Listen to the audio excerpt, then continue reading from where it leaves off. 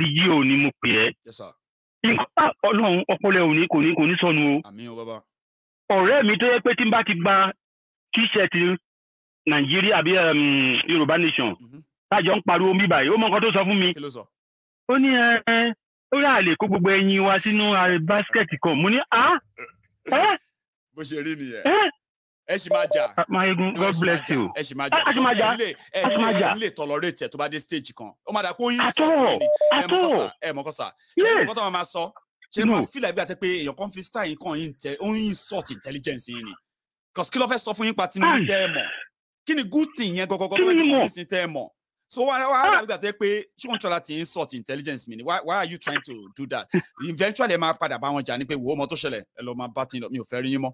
Mo sọ pé àfọ àwọn èèyàn tó ń pariwo Yorùbá nation máa sọ fún yín pé ẹ jẹ́ àtẹ̀lé Tinubu. Èmi mọ̀ ni àwọn èèyàn sì máa búra wọn lórí social media torí Tinubu àti Yorùbá nation. You are a prophet. Yeah, you are a prophet. Wọ́n ti ṣe bẹ́ẹ̀. It's a matter of time. Tó náà lè fi sọ fún àwọn tó jẹ́ àwọn tó dúró déédéé pé without the people on our side, we should not continue to pretend that Yoruba nation is going to come without all these threats. If you don't identify them, one of these days, everybody go wake up. They're not going to talk about Yoruba nation again. I have seen it before, and I'm not going to let that happen again, except if people say, Paro le possible be. Ọlọ́run á fún wa ṣe o, Mayegun, Ọlọ́run túbọ̀ máa fún ẹ ṣe. Ọlọ́run wà pẹ̀lú ẹ. Gbogbo bí mo ṣe fẹ́ kó rí fún ẹ, kó rí fún family ẹ. Ọlọ́run jẹ́ kó rí bẹ́ẹ̀ fẹ́mi náà o. Inú kan mo fi ń gbàdúrà yẹn. Ọlọ́run wà pẹ̀lú ẹ. God bless you. Yorùbá nation now. Thank you. Wọ́n á gbọ́, ẹ ṣé. All right. So let me take this call. Hello there. Hello, good evening, Mayegun. Hello, good evening, ma. How are you? Fine, thank you. Grand. Ẹ kú iṣẹ́ ribiribi Olúwa á máa wọ̀ níṣe lórúkọ Jésù o. Àmín. God bless you. Congratulations fún newborn baby o. Yelela, thank you, ma.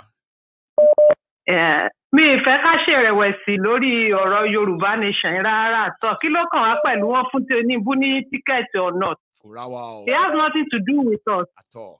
Mi ìfẹ́ ká wo gbogbo bẹ̀ yẹn because we have plan already. Nǹkan tá a fẹ́ ṣe already ó ti wà nílẹ̀. Let us carry on with our plan. We will. Ṣé o ti yé nísìn? Absolutely, ma. We will. Because mi ìfẹ́ ká ṣèrèwẹ̀sì kò sí nǹkan. Send the one yìí náà. Because ṣẹ́rí àwíkó tó dá ní àjàkadì ni èmi mọ̀ pé tó bá ti even bó jẹ́ ṣẹ́rí nǹkan tá à ń san pa Tinubu tá à ń san sí tó ló jẹ́ Tinubu ni o tó bá jọ Ṣíbàjò náà ló wá náà ṣebí Yorùbá lọ Ṣíbà àbí Ṣíbàjò ń ṣe Yorùbá ni ṣé Yorùbá ò ní sọ pé àwọn fẹ́ gbárùkù tí náà ni but it's the same the same kí inú odó kan náà la máa dọ̀rùn láwọn sí mà. Because ẹ jẹ́ àwọ̀ bí ẹ wo gbogbo àwọn nǹkan ta ní ìwọ ni port ni ìwọ ni immigration. All these Fulani they are there. So kí lèèyàn kan ṣoṣo fẹ́ ṣe láàrin wọn? Kí ló fẹ́ ṣe? Kò sí nǹkan tó fẹ́ ṣe láàrin wọn náà, aṣọ fẹ́ pa gbogbo wọn ni. Because if Tinubu, even if Tinubu is there, Tinubu cannot save Nigeria. So I would just want us to. It's always been the case. Mi fẹ́ ká ṣe ìrẹ̀wẹ̀sì rárá àtọ́ mi dẹ̀ fẹ́ ká kò sí nǹkan tó kàn wá pẹ̀lú wọn fún ní ticket wọn fún ní ticket. We have our own plan as a Yoruba daughter and son. So let us continue with our plan. Mi tẹ̀ fẹ́ kéèyàn kankan kó ní ìrẹ̀wẹ̀sì. Irú àwọn dáàdì tán pè tán yẹn nísìnyí. Tán sọ pé àná inú wọn ò dùn ní inú wọn ò dùn. Àyàn fún wọn ní chance. We don't look at them before. We have our own plan. Let us face our plan and continue and ask God to help us.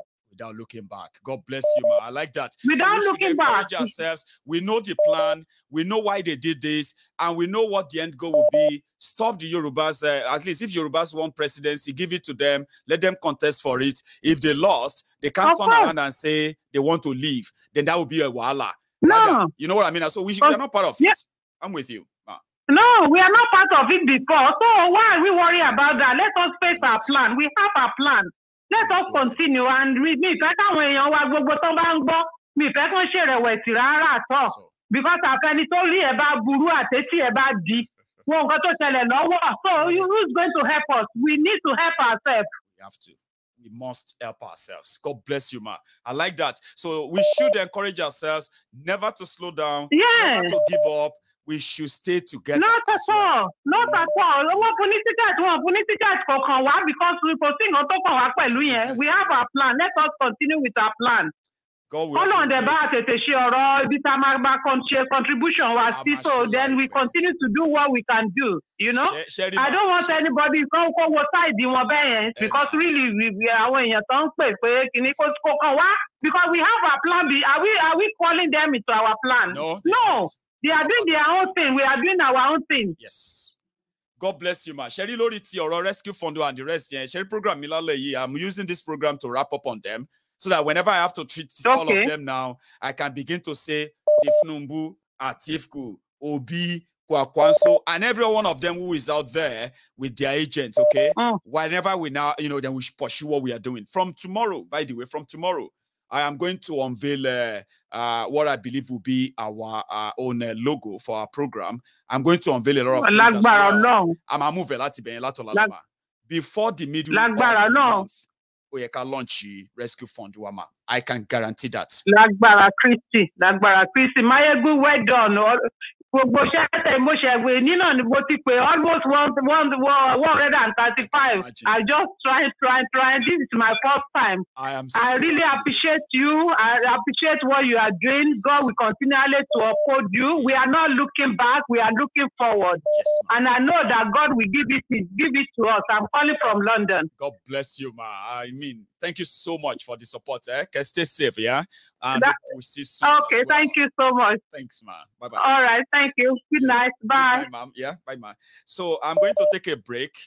And my break is just for me to refill my cup. I've drunk most part of my tea, and it's quite cold now. So I'm just going to renew that, and I'm going to take a few more calls for another 20-25 minutes, and then we're going to call it a night. So if you are still here with me, enjoying this, and you still want to contribute as well to be part of this program, just share this broadcast, like it, subscribe on Tomayegun's Diary Political, and don't go anywhere.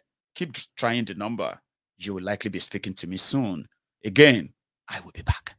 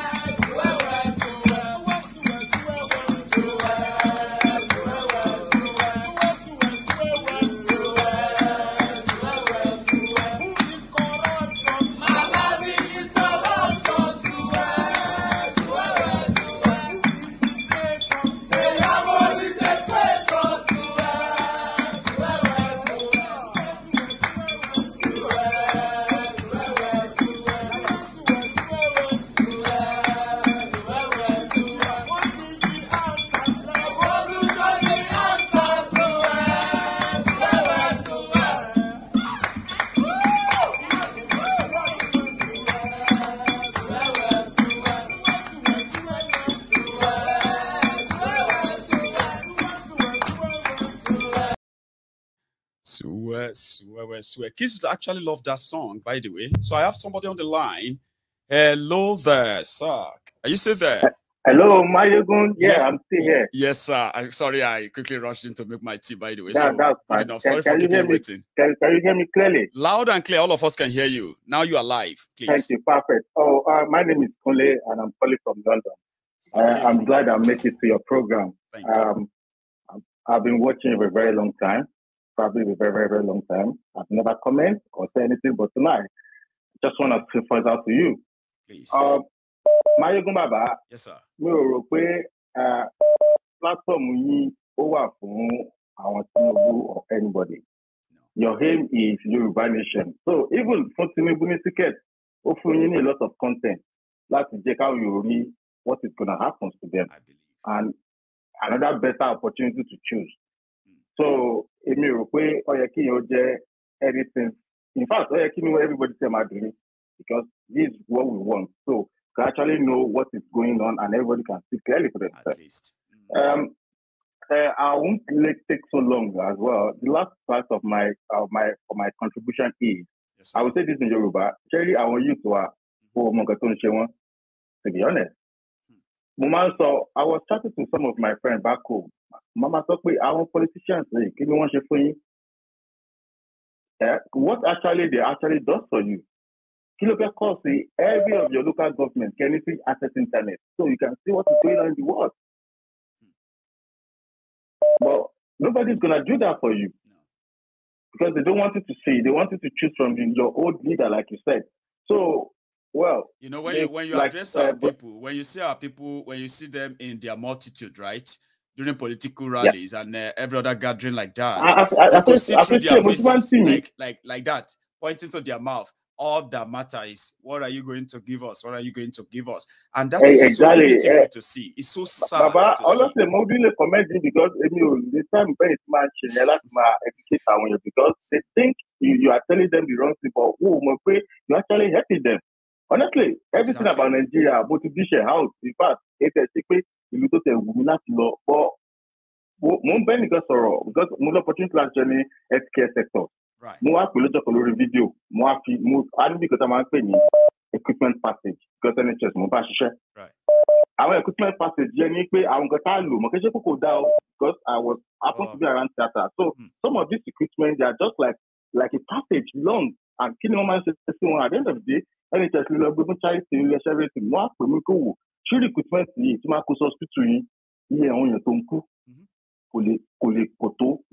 and they are far back. Of course, they are far back as maybe like 7 or 8 years ago. People will tell you, to move on. This is different scanners, MRI, what do you call it? How do you machine? How can you call it? But maybe it's one of these things you have to look to. Maybe people that knows about it, all the doctors, everything. Yeah, I mean, maybe they can help us. To be honest, what you are saying now. To be honest, yeah, I've heard about because that. Because NHS at the end of the day, they probably give them to charity, or mostly they want to sell them, but they give them. Of course, our doctors, so everybody to one NHS. Only band people sorrow, introduce Yoruba Nation, lots of things. Only we can move there, and they're very good. And we work for our mission. You can look into that as well. So Baba, I won't take some of your time. I'm happy to be on your program, and it's nice speaking to you. Thank you so much, Sake. See, Sake, before you go, I love your contribution. And indeed, it's pretty much about Mayegun. We don't need to waste our energy about these people. Of course, Baba. We need to move on and talk about what we want to do. I love that. I love. Oh, man, because to be honest, we have a lot of opportunities we can do. These people, what did they actually have to offer them? Internet last one will phone any city center. I just tell them you don't need to have it, but give me okay. Chairman and rep, okay, we don't want anything, but this is our city center, this is our junction, this is where we play. We want MTN to give us free Wi-Fi to everybody that comes here for a month. How much is it gonna cost them? Which is the cheapest? Even Elon Musk is giving a free internet to different parts of the world for free. So, Baba, and when you have internet, look at the little internet they have access to in Nigeria, 3G network. That's what they have in Nigeria, right? These guys are breaking even online. breaking poverty and everything online for that little internet. Imagine if Baba, all of them have access to it. Some of your time, like I said, yes, sir. Please, I would like to, all these Yoruba people that have Yoruba interest, that I know there are big people in the political platform, they work in NHS, please, they should look into this. All these people, they are just there. Please, I work very small in NHS, but I know that we have a lot of people that actually talk about Yoruba interest. Who are Yorubas, yes. Of course. Yeah, exactly. And this equipment, even go there, can manage the temperature like 50 pieces of them, 100 pieces of them, they can know how to get them out, and it's actually going to help your mission as well. So bye, good night, and bye-bye, sir. Thank you so much, Sake. I appreciate that. Yorubas want us, the real Yorubas want us to remain focused, work towards getting ourselves on the right track enough that we can get ourselves to where we want to be. Hello, sir. Yeah, hello, good afternoon, good evening out there. A good evening from here and good afternoon from there. Yeah, my brother. Yeah, in fact, this is my first time of calling in. I've almost gave up calling you because but that mind just kept. I know. I know. But I'm glad you made it tonight. Yeah, my brother. In fact, I'm a first-time caller. I'm really, really happy to talk to you live on the show.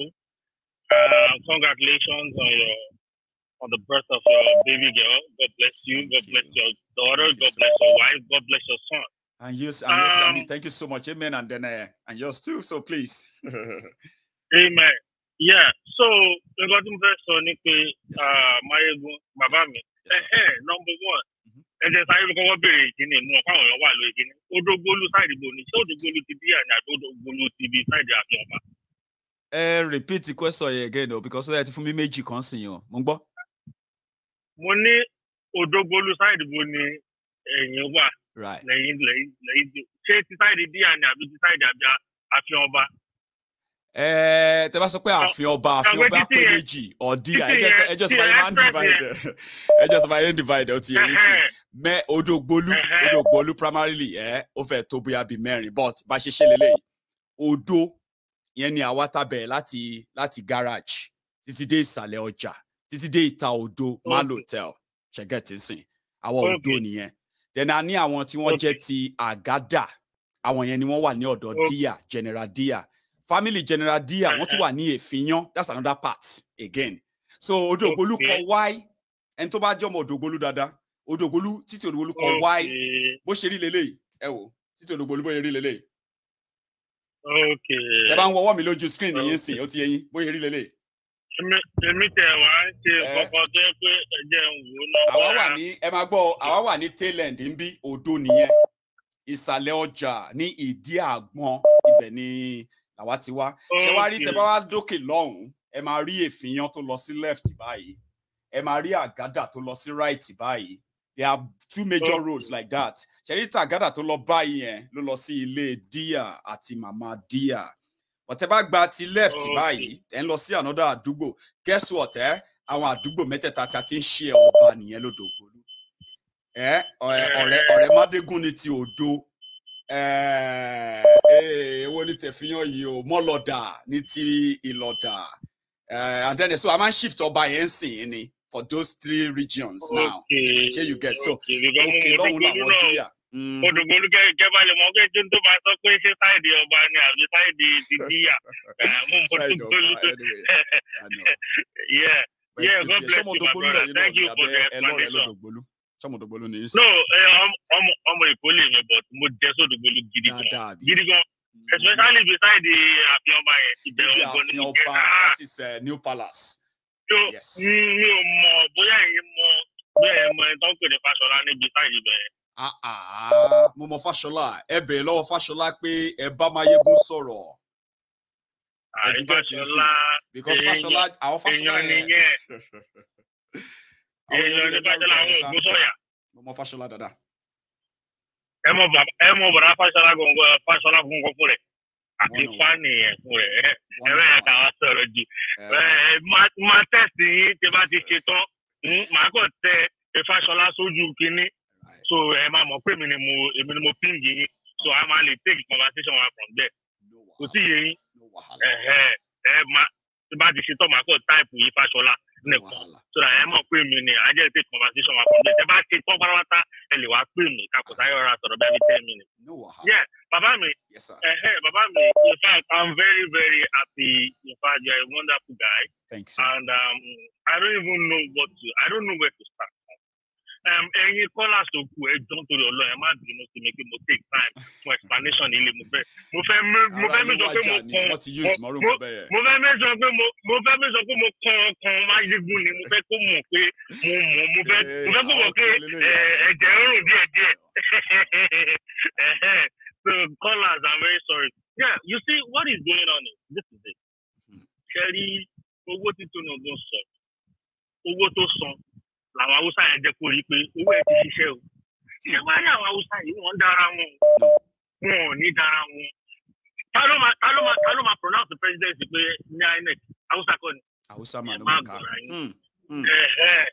Ẹ rí ibi tèmi sọ fún yín nìyẹn. Ṣé bá wá rí nǹkan tó ń ṣẹlẹ̀ yìí mo fẹ́ sọ̀rọ̀ kan fún gbogbo àwọn ọmọ Yorùbá lẹ́nu wọ́n tẹ́tí gbọ́ dáadáa.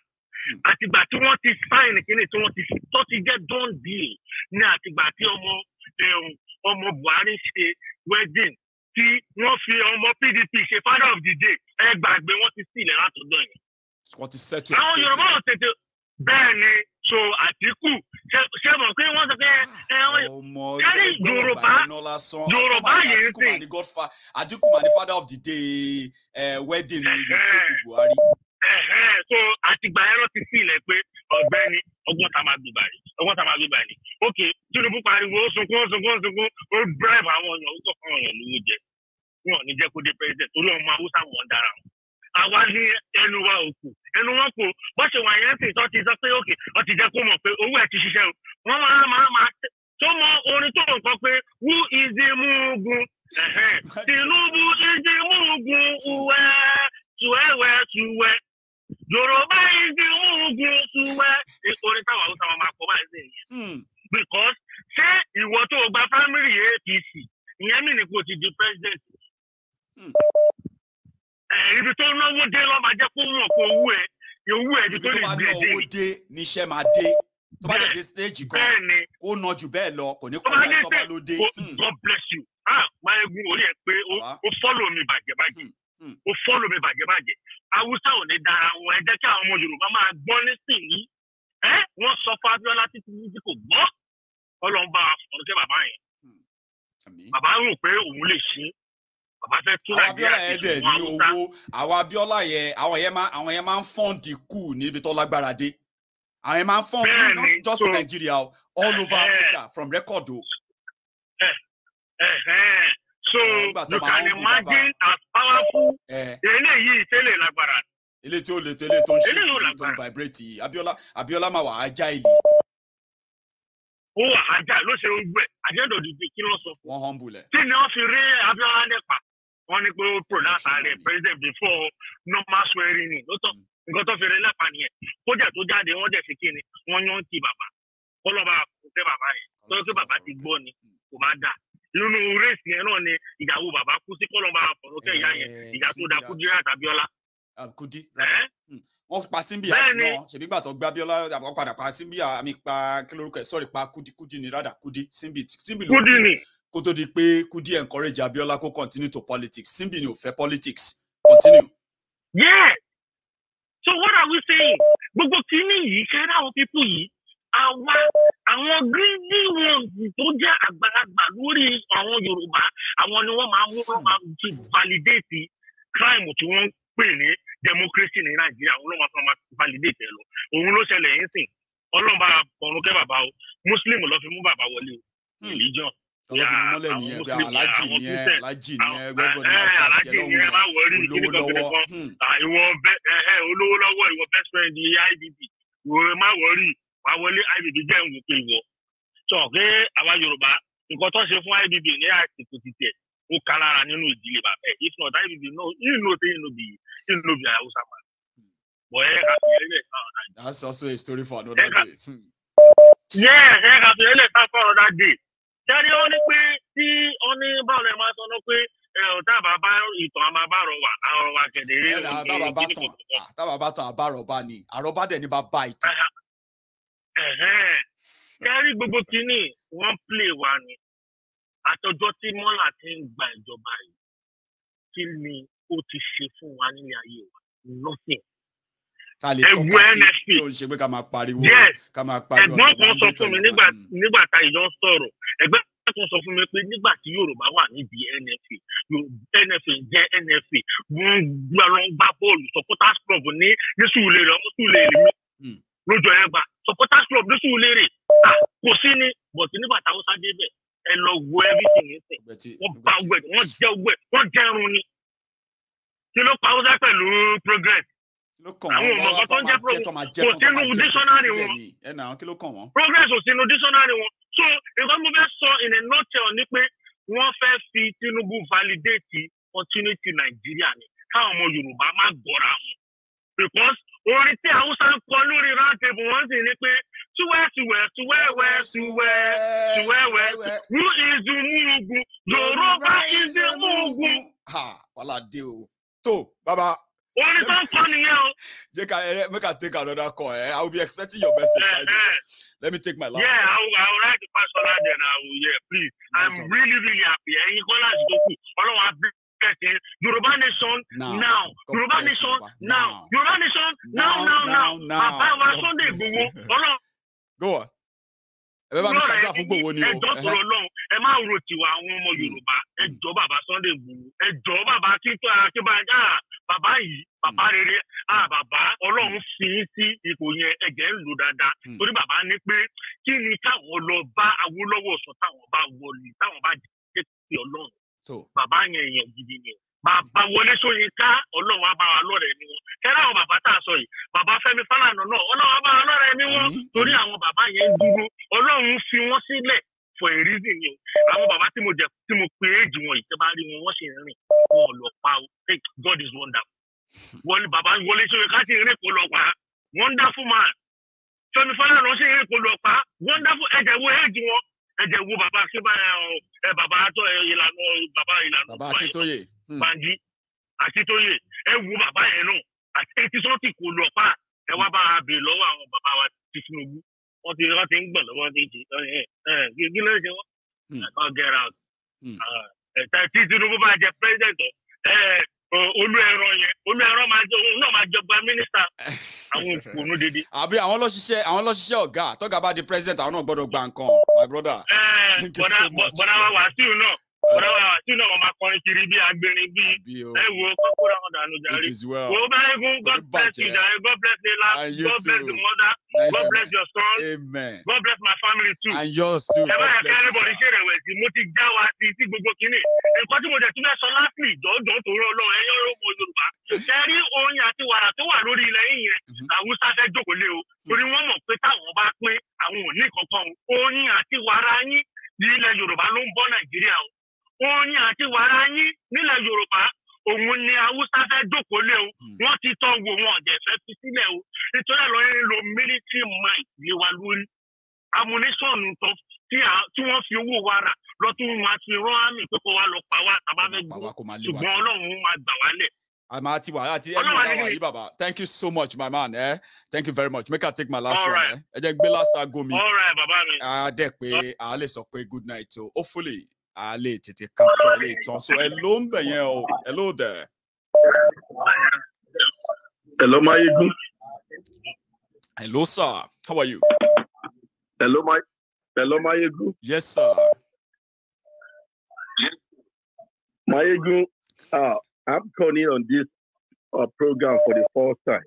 I know. Would you mind me to announce that? I have a lot of first-time callers tonight, but I've not been lucky. I want somebody to call me. I don't know why I'm not lucky, sir. Yeah, I have been waiting for somebody to call me from even Tinubu's camp or any of this camp to say, Mayegun, listen, let me tell you something. And I've not seen that. But again, I'm happy to have you. First time, it's always the charm. How are you, sir? You see, Mayegun, I'm very fine. You see, Tabawi, I want youth who are vibrant, so they're bold. Láti máa ṣe all this kind of program tẹ́ ń ṣe yìí. ṣe get point mi. Yes sir. Ìyẹn gan máa ń fún àwọn youth tó bá ní ọpọlọ ní ìlú ní encourage láti stand on their feet and ask for their right. Mayegun, yes sir. Sábà ń wo program through yìí ṣe yìí ṣe get point mi. Yes sir. And the attitude of the youth of the bracket of our age in Nigeria, Sábà ń wo, and with what we are doing now, ẹ pé tó bá ṣe pé ẹni tó lọ́n kàn fi ìfẹ́ ìlú ẹ̀ sí lọ́kàn. Attitude wọn Nàìjíríà go deserve ẹni tó ń fight for. Àtọ̀. Yẹn lọ́yẹ̀ sọ pé tó bá sọ pé òun jà fáwọn èèyàn, tó ń bá wọn tó ń fìyà jẹ àwọn èèyàn jà, ọwọ́ ẹ̀ méjèèjì. Yes sir. Mayegun, I want you to know one thing today. Yes sir. Tí o bá ṣe pé Nàìjíríà lè ti ṣe program yìí, your closest friend will have tell you out. So easily. Wàláì tàláì, àwọn tó máa tà mí fún gan-an ní láti náwó lọ títí. Tó bá ṣe pé Nàìjíríà lẹ wà. Despite the fact that what you are doing, you are not doing it for yourself alone. No. It is to liberate the youth of Nigeria. Láti jẹ́ kó mọ what is what o. But tó bá ṣe pé Nàìjíríà lẹ wà. Your closest friend must have said them out to kill you. Yes. So, tọ́ba wá ní èèyàn tó ń ṣerú nǹkan okay Mayegun ṣó yẹ kárí youth kankan in our bracket kó wá máa pariwo pé ọ̀yàn máa ń dé ìta okay Mayegun think about it. Kò yẹ kárí ṣùgbọ́n. Did you see any of Eli's children níta tó ń pariwo pé mandate kan ọ̀yàn mandate yẹn kan àwọn olórí burúkú tẹ̀ ń jà fún yẹn náà lẹ́yìn níta tó ń kó mandate kì. How many Okorocha, Tinubu, how many of their children lẹ wí ní? Níbẹ̀ yẹn lánàá, ẹ tẹ sọ́tà náà Italian náà yìí, abẹ́ àárọ̀ yìí, ọmọ mélòó lẹ rí around ń bẹ àtọ̀. Kọ́sọ́mọ̀ pé tó bá ti di gbòòbé, ọmọ ọlọ́mọ ló máa ránṣẹ́ dé torutoru. Ọmọ wọn mélòó òun lẹ wí níbẹ̀? The same àwọn olórí burúkú tá à ń jà fún yìí, àti ní àwọn táwọn ń jà sóra àwa ló ń ká lára. Kò ká wọn lára. I'm telling you, kò ká wọn lára. Tó bá ṣe kó ká wọn lára ni, ṣẹ́gẹ́ pọ́ǹtì ni. Kò sí ìlú tí wọ́n sọ pé nítorí pé property ni irọ́ ni. Irọ́ ni mímọ̀ pé kò ṣe gbogbo ẹ̀kọ́ ní property. Àwọn youth ìlú àwọn ló máa stand pé àní nǹkan tá a fẹ́ nì.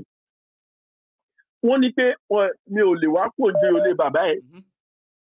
Wọ́n kàn fi religion blind ara wọn ni náà.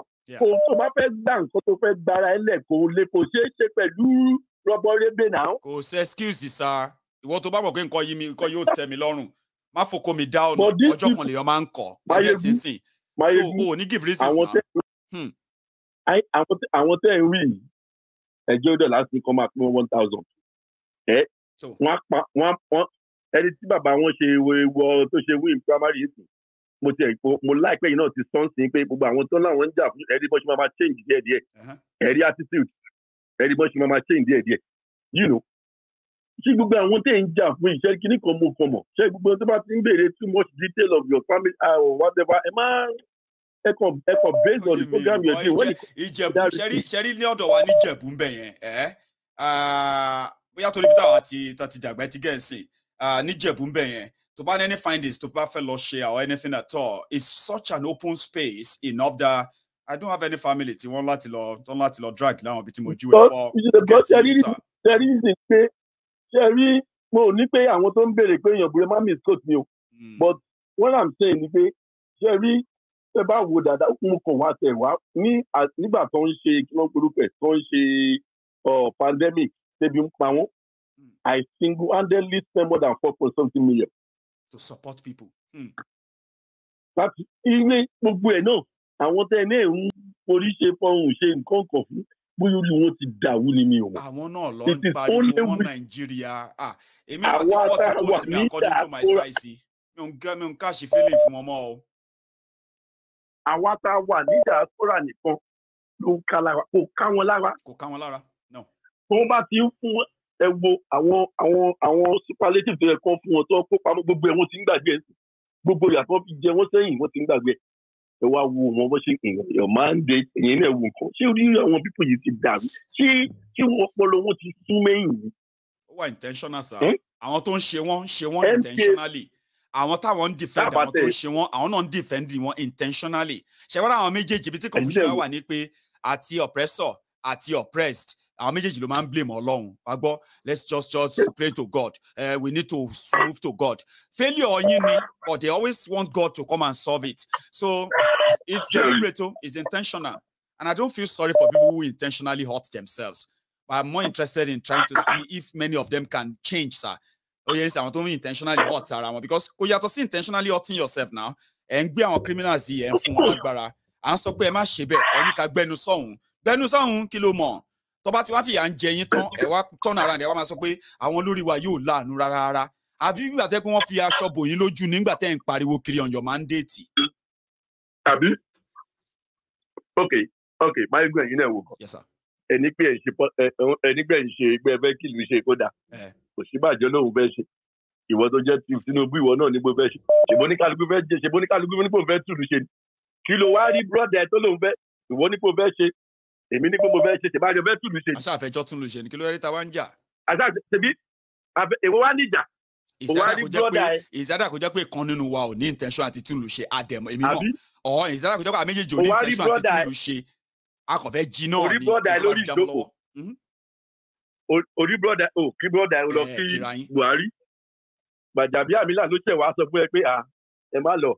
Ó yẹ kẹ́ kí oní vice president protocol ní kẹ́ kí sa ẹ kí ẹ lọ kí. Ṣé o dẹ̀ fẹ́ tùlù ṣe? Ṣé ẹ fẹ́ tùlù ṣe nìyẹn? Ẹ sà wàhálà ìtàlẹ̀ ọkà speech ẹ̀kan kò mention ẹ̀.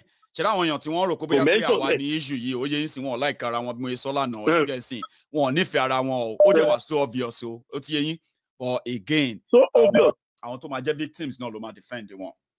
We'll see our own. Kò mention orúkọ ẹ̀. Mayegun. Yes sir. Ẹ tún wá with the whole governor of a state. One of the profitable states ní Nigeria, Lagos State, ó wá sọ̀rọ̀ the errand boy. Errand boy ni. Òun ni alert boy yìí Tinubu lálẹ́ àná. Òun ló ń remit tó bá sọ pé lágbádá ti drop lágbádá ti step down o. Ó dé stage kan wọ́n orí stage ní Bankole wà tó ti alert ẹ̀. Ó wo fóònù ẹ̀ báyìí. Ó bú sẹ́rìn. Kò mọ̀ nǹkan tó máa sọ mọ́ ní. You know what? I'm stepping down for Aṣíwájú. He is the best leader. He is kìnnìkan ó yà walk away tiẹ̀. Ó ti gbowó tiẹ̀ nìyẹn.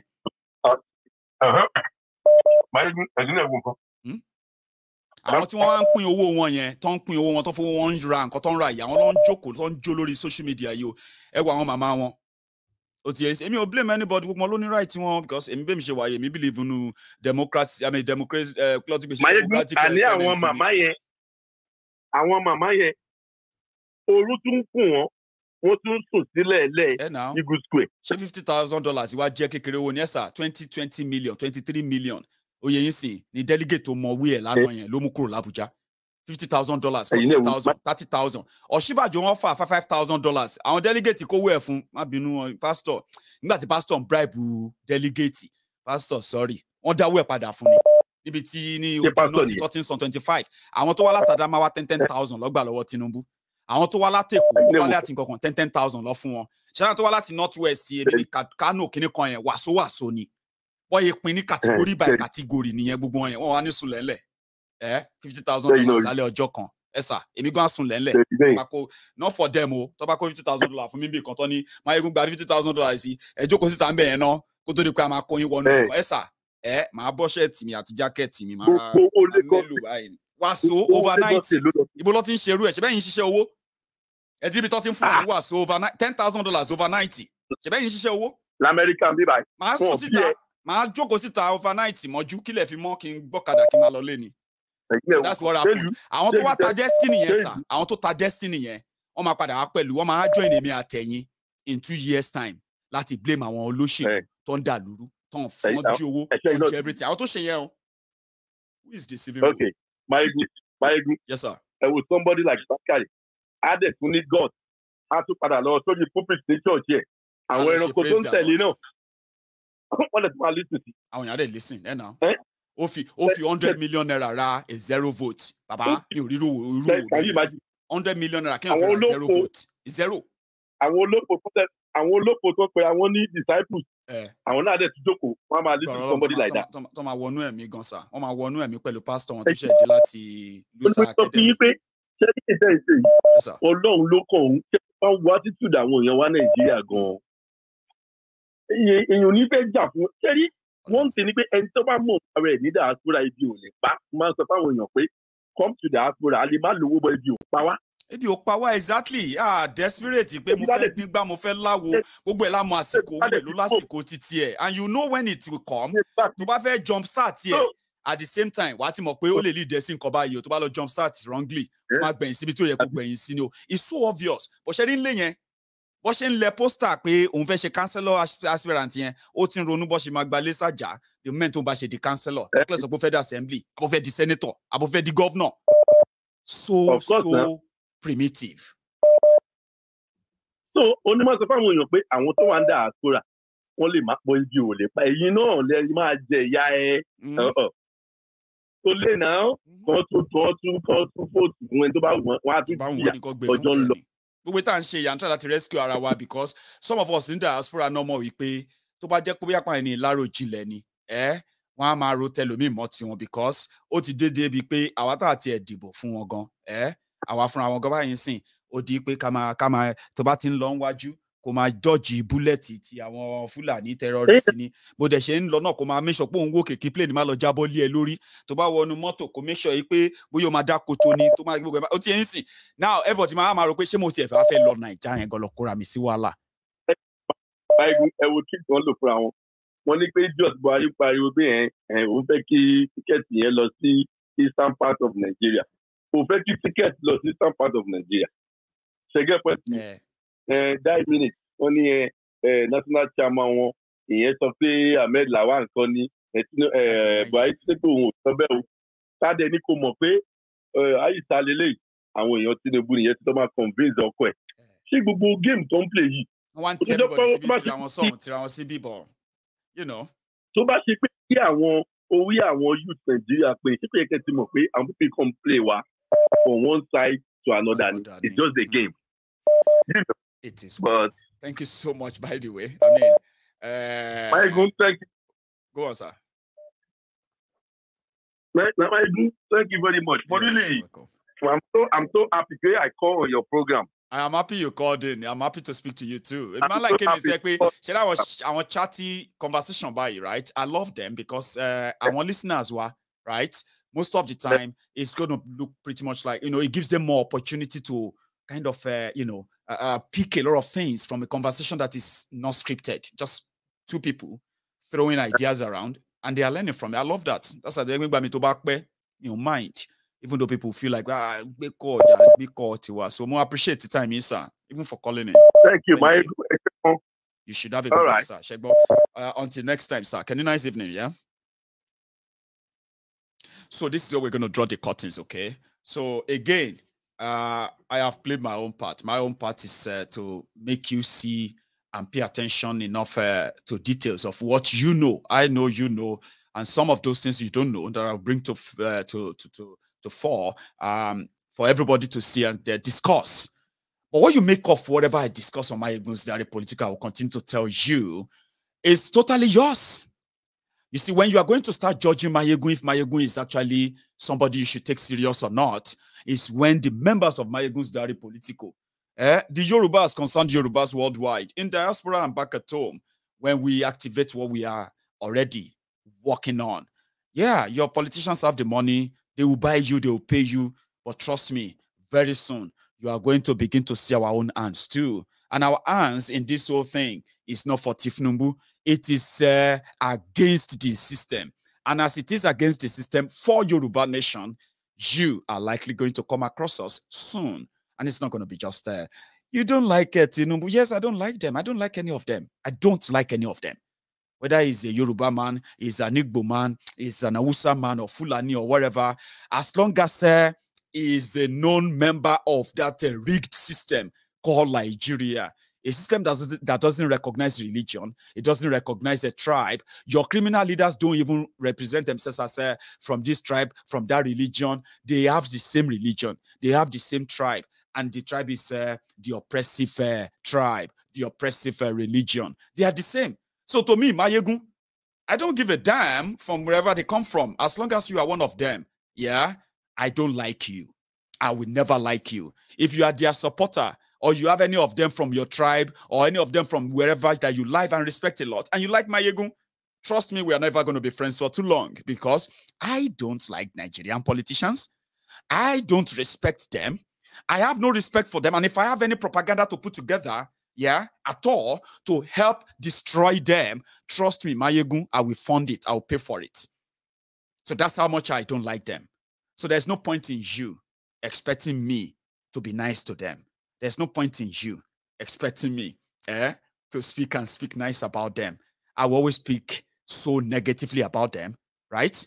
Even when you think they do anything good, I am going to always say, use my privy eye to scrutinize it, because politicians don't do good. Especially Nigerian politicians, they don't do good. If they try, it's like a devil. If the devil gives you a sweet candy, the devil can decide to say, now your left eyes, he won't take back. Politicians in Nigeria, when they do anything that looks like good, pay attention. They are lying to you. And you can call me somebody who just don't like anything good. It depends on what you call good. There's no good in anything called Nigerian politicians. And I know that when you celebrate them or support them, at the end of the day, it's simply because you are the pawn in their chess table that is not paying attention. I pay attention to detail. Call me paranoia. I've always been right when it comes to Nigerian politicians. They can't fool me, but they have a lot of people they fool. So if you are Mayegun's daddy political friend, just know this. If you are my friend and you also have politicians you respect because they are Yoruba, they are Hausa, or they are Igbo, or because they are Christians, or they are Muslim, or because they are old, or no, because they are young, or it's because of their gender. I don't give a damn. I don't. I have no respect for them. And trust me, they are supporters. They don't like me. And I tell you, the only difference is that they respect me a lot. They just don't like to admit it. You this, my Igbo. They respect me a lot. They can't stop watching me. They can't stop coming here. They can't stop to attend a therapy class because I tell them what they need to know. Even if they love their oppressors, they should always remember that there will always be consequences for your choices. And this time around, you can't make your choice by yourself and then run away from the consequences of your choices and all that. Mayegun is just your conscience. Somebody to tell you, you have the right to make choice. You have the right to support Tinubu. You have the right to support APC, right to support PDP. You have the right to support one Nigeria. But if you understand very well, you that have the right to support them, you that have the right to say, nah, wait till we want to do, shut up your mouth. You that has that right, my job is to just tell you that that choice, that right you have, comes with responsibility. It also comes with consequences. You should know all of this so that when you make your choices, you live with the consequences as well. I'm not your enemy. I am your therapist. I'll see you some other time. From tonight, from here, I'm going to say good night. See you again.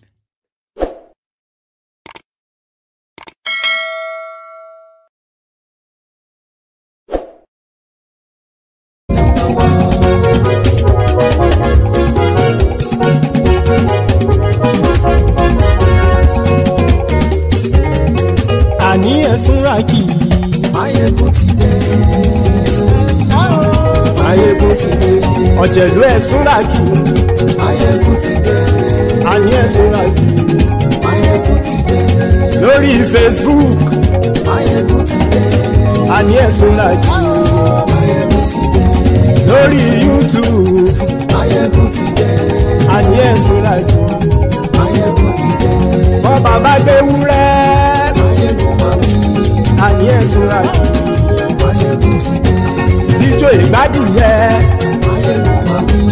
àní ẹ̀ Súnrakì Mayegun ti dé. Presido bá rúfin o àní ẹ̀ Súnrakì Mayegun ti dé. Kí gómìnà kówó jẹ àní ẹ̀ Súnrakì Mayegun ti dé. Ọlọ́pàá tí ń gba rìbá àní ẹ̀ Súnrakì Mayegun ti dé. Aṣòfin tí ń rúfin o àní ẹ̀ Súnrakì Mayegun ti dé. Òpùrọ́ olóṣèlú àní ẹ̀ Súnrakì Mayegun ti dé. Ọ̀jẹ̀lú ẹ̀ Súnrakì Mayegun ti dé. Àní ẹ̀ Súnrakì Mayegun ti dé.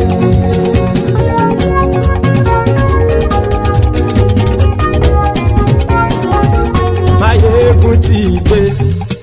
Gbogbo ọ̀jẹ̀. ọ̀jẹ̀lú ẹ̀ súnra kì.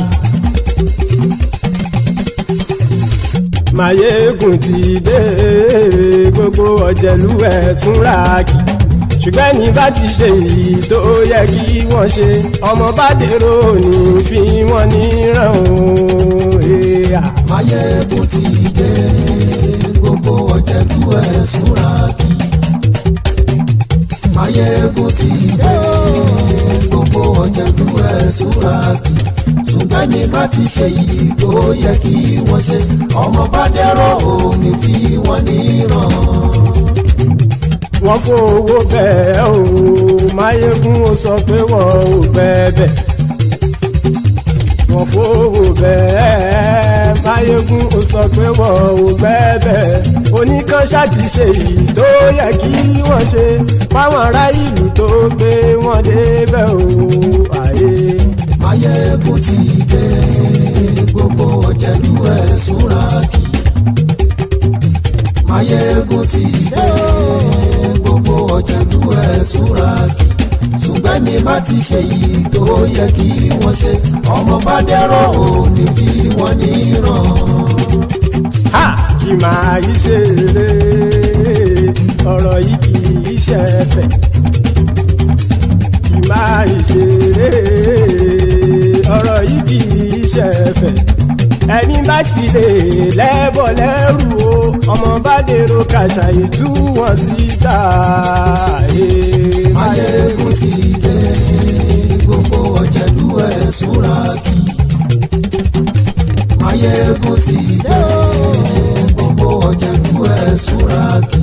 Ṣùgbọ́n ní bá ti ṣe yìí tó yẹ kí wọ́n ṣe ọmọ bá dẹ́rọ̀ ò ní fi wọ́n níran. Tẹnitẹni ọmọ Máyégún ọ̀rẹ́ ara ìlú mọ̀mọ́ ni mo fọlọ́run sọ ẹ̀ bá kìlẹ́bù. Lóòótọ́ olódodo ìlú ọ̀tá ìlú mọ̀mọ́ ni ìwọ ṣá máa ń ṣọ́ra kò sì mọ́ bẹ̀rù. Bọ́tà ń lé ibo níṣègùn lé káwọn mọ̀mọ́ fi ṣera wọn ni ó ti dẹrùn tí wọn ò gbọ́dọ̀ sì mọ́ bẹ̀. Èèpo ọ̀bọ lọmọ bá dérò tàjẹ́ ò gbọ́dọ̀ jẹ́ ó ti jọba lórí àbínú ẹni kò sì mọ́ fòyà. Àìsíwọ́lu ní ẹnìkẹ́ ìgbódì ẹyin lábàrá o ó kó ẹni tó bá dán o ákàmù. Máyégún ti dé gbogbo ọ̀jẹ̀lú ẹ̀ súnra kì. Máyégún ti dé gbogbo ọ̀jẹ̀lú ẹ̀ súnra kì o. Ẹ̀yin bá ti ṣe èyí tó yẹ kí wọ́n ṣe ọmọ bá dèrò òní fi wọ́n níran o. Máyégún ti dé gbogbo ọ̀jẹ̀lú ẹ̀ súnra kì. Máyégún ti dé gbogbo ọ̀jẹ̀lú ẹ̀ súnra kì. Ṣùgbọ́n ní bá ti ṣe yìí tó yẹ kí wọ́n ṣe ọmọ bá dẹ́rọ̀ ò ní fi wọ́n níran.